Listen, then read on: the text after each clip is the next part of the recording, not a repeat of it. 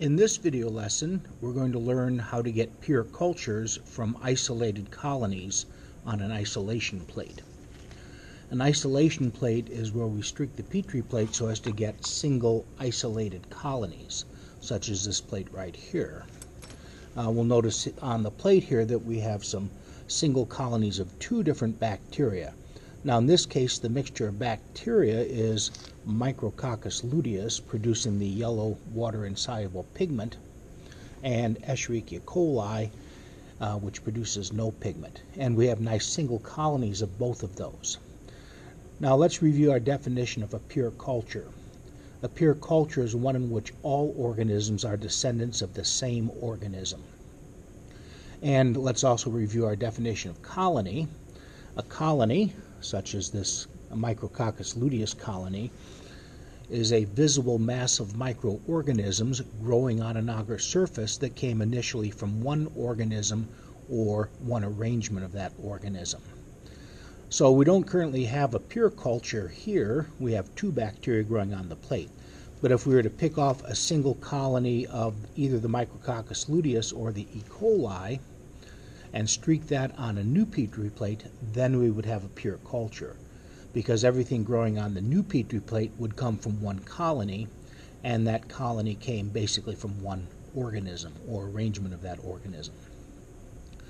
So the first thing we do, once we're ready to start picking off our colony, we sterilize the inoculating loop by putting it in the Bacto incinerator for 10 seconds.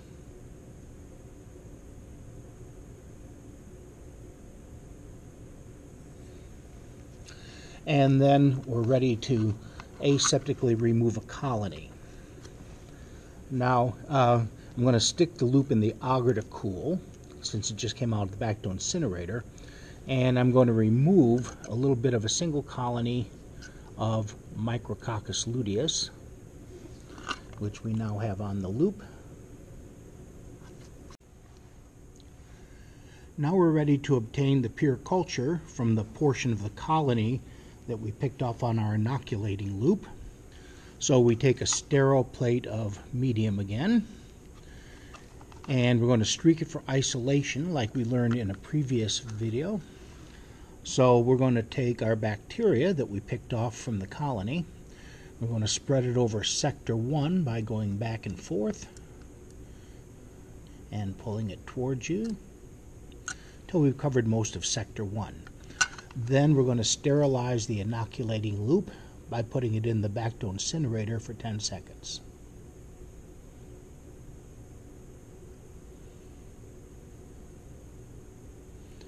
Then we cool the loop by sticking it in the agar at the very edge. Now we're going to rotate the plate so the bacteria we put on area 1, instead of sitting at 12 o'clock, is sitting at 9 o'clock. Then we can spread some of the bacteria that we put on sector 1 over sector 2. So we're going to drag our loop through sector 1 a couple of times to pick up some bacteria. Then we're going to spread that out over sector 2. Then we're going to sterilize the loop again.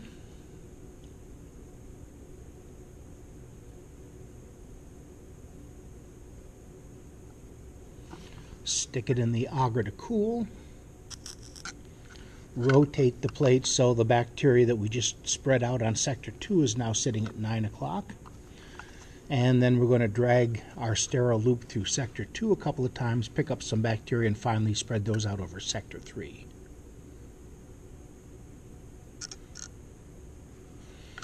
And then after we sterilize our inoculating loop, we're done. We can incubate the plate, and next time we should have a pure culture.